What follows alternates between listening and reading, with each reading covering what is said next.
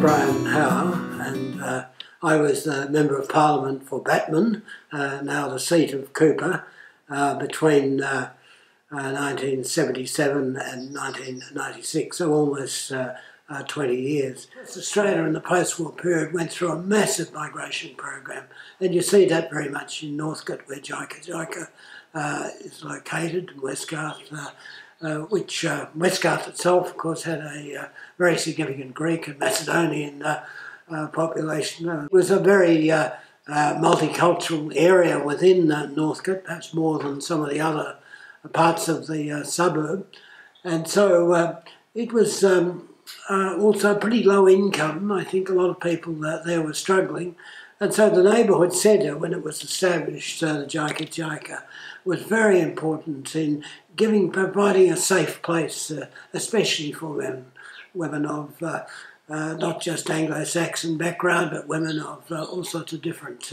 increasingly Asian background, and that provided a kind of bridge for people to make the transition into Australian society, and also it provided an opportunity to meet Australian people who were long-term Australian residents. So Northcote, in a way, is going through a massive change in the 1980s and 1990s, and neighbourhood centres were very important because they helped to leaven the lump. They helped to make people feel at home in their local community, but also they opened up opportunities for people to become involved in all sorts of interesting activities, sometimes in social action and anti-nuclear movements, but also educational programs, and perhaps helping to locate themselves in Australia and in the neighbourhood.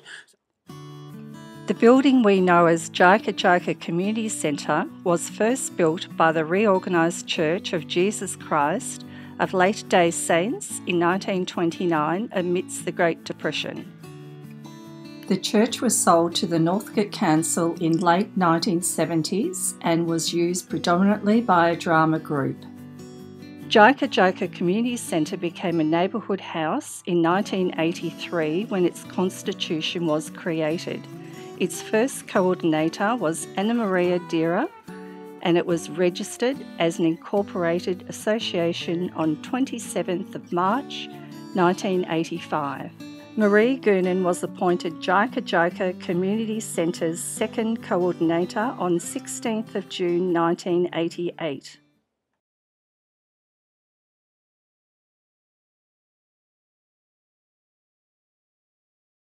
I'm not sure who was first involved in the establishment of Jika Jika.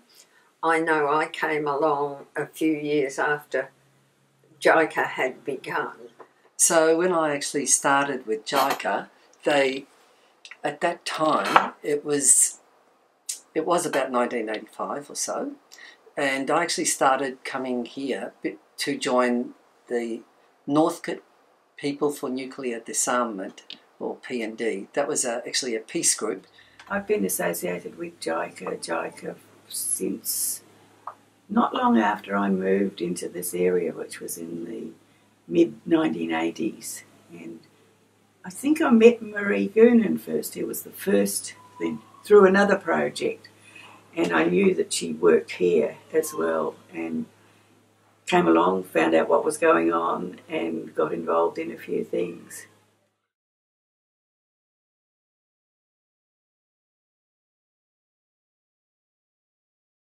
Neighbourhood houses are really there for the local community to actually come and use, so that they can actually integrate with people. So we've always had here, what I always think of with us at Jika is the community development programs that we've run in the local areas, and they've always been fantastic things, and to do with public housing in particular, but also other groups as well that come and use the centre. Play groups, we've had general support groups, and all those sort of things that people come along and want to do, or to meet other people.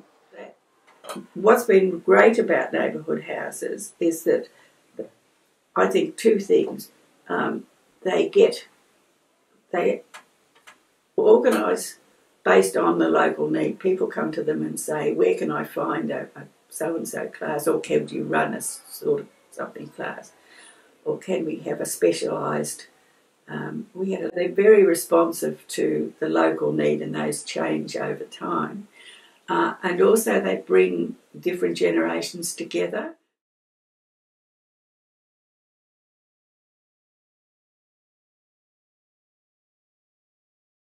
And neighbourhood houses were first set up in Victoria. I think from anywhere in the world, the neighbourhood house movement kicked off in Victoria. All neighbourhood houses tended to be a little bit different to Jika Jika. This neighbourhood house was a bit limited because we had nowhere for people to walk into and sit round and have a cup of tea or a coffee, or to chat to each other. So we relied on people coming in the door and asking, could we set up a program for this or a program for that. There was also funding for community development projects, and the Cambodian people were recent migrants here, so we had funding to have a Cambodian worker work part-time at the centre. He had 2 days a week here and 2 days a week helping in the local schools as a teacher's aide. But other neighbourhood houses, particularly Thornbury Women's Neighbourhood House, ran up more programs, I think, than we did, because they had a better facility where women could drop in and stay round and talk, because it was mostly women who used neighbourhood houses in those days. When I first started, so back in '85, I was actually one of the users at the time then, and I had it pretty easy because I was actually just a general user. And then after joining the committee, a bit later on, then the other responsibilities start to creep in, to do with buildings and people, of course. But the chief things that seems to be always happening is the funding regulations keep changing, and the people in the area keep changing as well. So you always have to keep adjusting what you're doing. There was been a lot of different times where we've had huge, I think about 22 different play groups, children's play groups at one time. There was a big baby boom, so we had all these play groups. And at one time we had a lot of art classes, and the emphasis has changed now, and it's other type of facilities here. We have now more singing and dancing and musical instruments as well.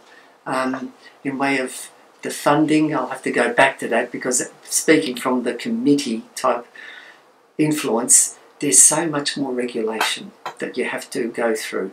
So much more paperwork. And in the past, there was more freedom to actually do different activities that you'd have an idea and you start carrying it through, whereas nowadays you've got to actually be a bit more careful. I didn't realise that the place was staffed by anybody. There didn't seem to be very many changes, and there were signs written up, don't touch this and don't do that, and it wasn't very welcoming. Well, I think I started that to make it welcome as best I could, with not as open as some people, but yeah, I made people as welcome as possible, and I tidied the place up, and I took down the unpleasant signs, and I tried my best to decorate the place up, and was always welcoming, and learned people's names and learned to greet everybody, and so on, so that I started it, and I think other people have just simply continued at it and got better at it as the society itself has sort of relaxed and got a bit more welcoming and affirming than we were 30 years ago. The Greek women's group started when they approached Jika Jika Community Centre looking for a place to gather in the late 80s, and they continue to meet every Monday at the centre, sharing stories, advice, recipes and laughs without their husbands. Hello, my name is Anna Matthews, and every Monday we come here to Jika Jika with other ladies, and we have coffee together, we talk about everything. When they first the group started, it was 30 years ago, and the ladies who come here, they come to learn English, they learn how to sew, computers, dancing, and cooking.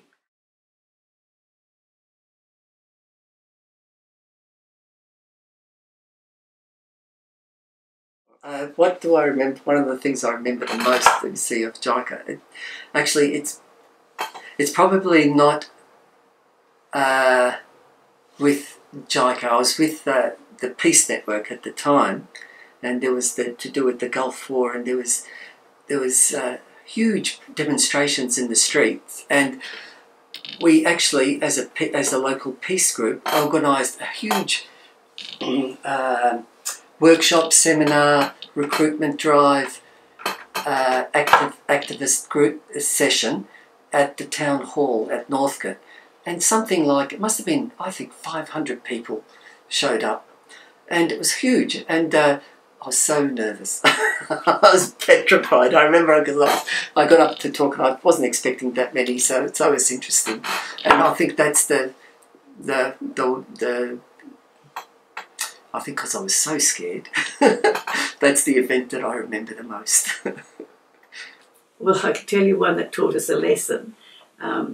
We've had a policy most of the time that I was involved, I'm not sure whether they still have, of having the hall available for community activities, and I've talked a few about going to a friend's child's first birthday party, going to political candidates meetings and things. We did have a few nighttime arrangements when we let out the hall for an 18th birthday or something like that. And it was an 18th birthday that stays in my memory because it turned into a disaster when we got this request, and we followed up all the protocols, and we got the person to sign off that she'd understood all the thing and she would have security in this. And the kids went a bit wild and they caused a bit of damage, including damage to our not particularly valuable but much loved piano, and some damage out in the street, and it made us change our policies very quickly. I think what I found that was rewarding for me was that people would say, "Oh, I love being here," or "I'm so glad I can come to Jika."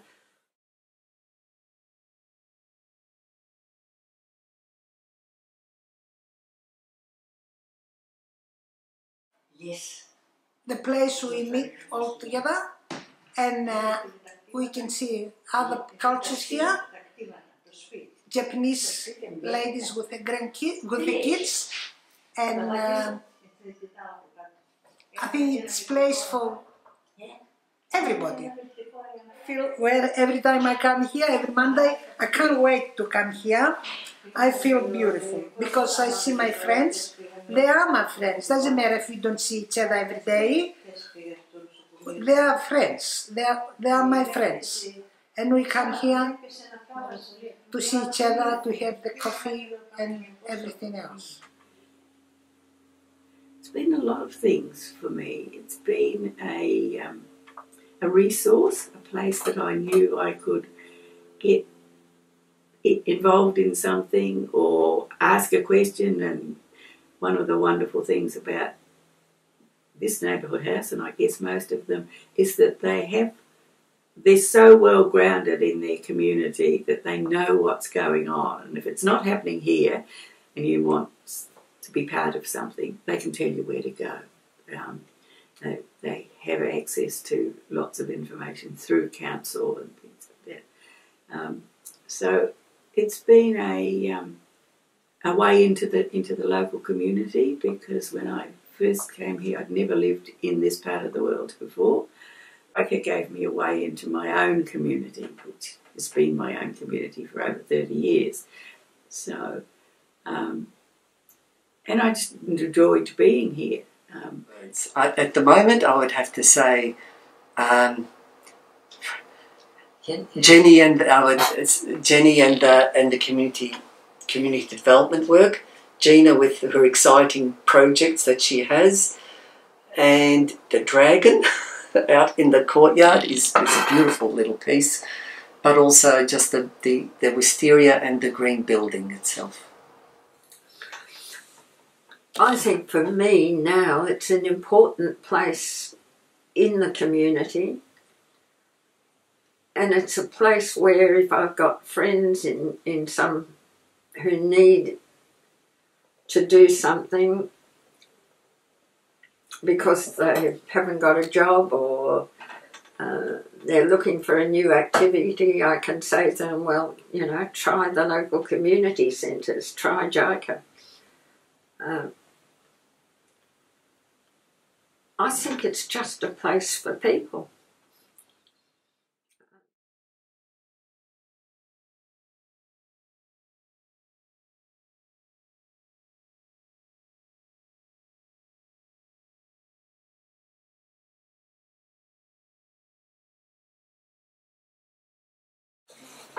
This is wonderful. Have a quick look again for a second. Oh, I have to have that one. I thank God for Jika Jika, and if one day they tell us not to come anymore, I'm going to be very upset.